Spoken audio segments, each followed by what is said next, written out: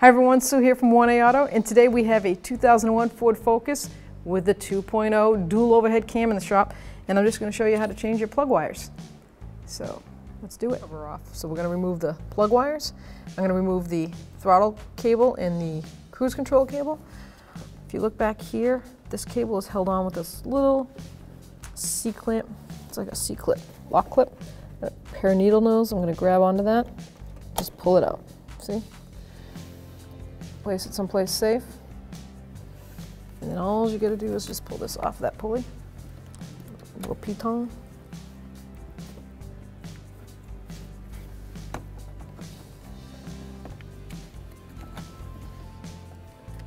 Like that. And then this one simply comes off by squeezing it forward.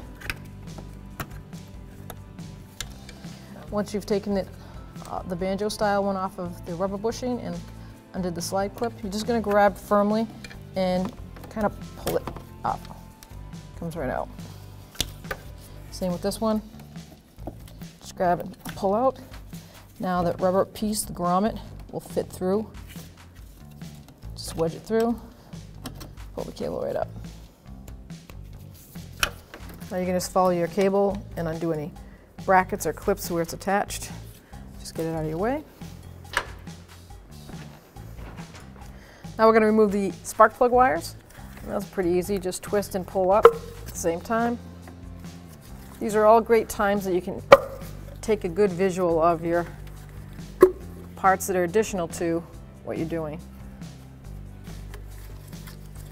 When you see oil like that on your spark plug wires, they need to be replaced.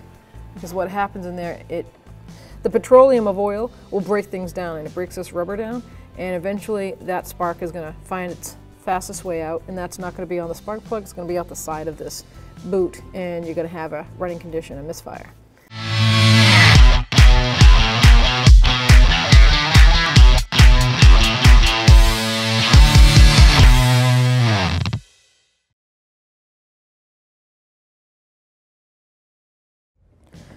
So here we have our new plug wires, and it comes with a little bit of silicone gel pack.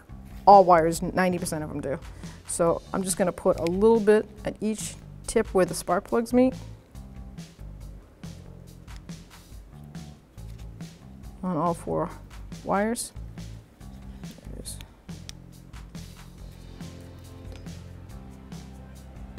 And I want it to be on the contact. So see how it's all inside the cylinder hole? And we'll go with that. So shortest one, I'm going to say that's going to be the closest cylinder right here, which is cylinder 4. So I'm going to pop that right down until I hear it click. The next one is the next shortest one. And I'm going to alter the angle of the plug wires.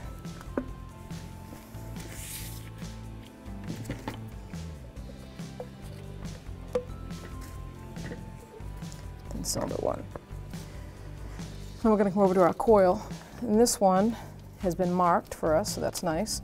If you didn't have one that's marked, then mark it on a piece of paper. Some people put a Sharpie on the back of the wires here. They follow it and trace it, place 1, 2, 3, 4. This one has been done. See how it says 4 here, 2 there. They marked it with lines, a single 1 line there. They got a lot of silicone on that end, so I don't have to add any. So here we have number 4. That's the shortest one. That's going to go right here.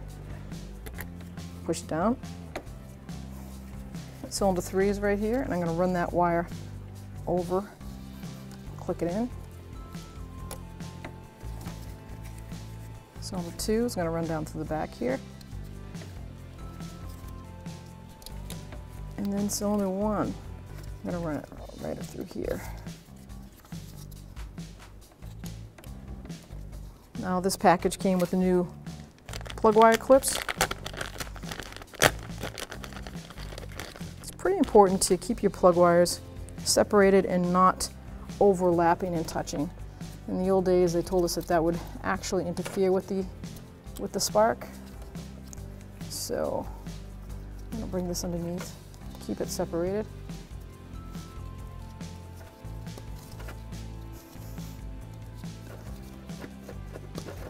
See? Makes it look clean too. Let's snap this. So now we're going to put our cruise control and our throttle cable back on. It's actually the kickdown cable. I do believe it's the shifter kickdown. So that one's going to go on this notch that's right here. Lock it in. This is going to get pushed in like that. And then we have the throttle cable. Same thing, run that down. Now, see the rubber boot stuck to the actual throttle? I couldn't get that off. So I don't want to damage it. So I'm actually going to get some silicone spray. And I'm going to spray this square so I can get it to squeeze in a little bit easier.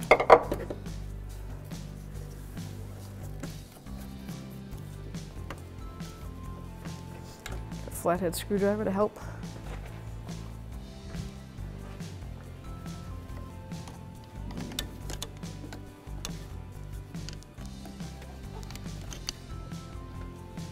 There we go. Perfect. Now I'm going to spray that little grommet. Hopefully I can get this to slide, snap right down on. Yep, perfect. You can see this little cable burr.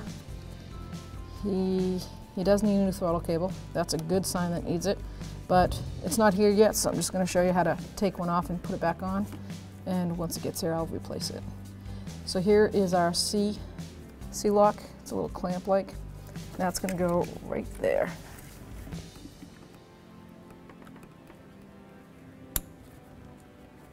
Good to go. Thanks for watching. Visit 1AAuto.com, your place for DIY auto repairs, for great parts, great service, and more content.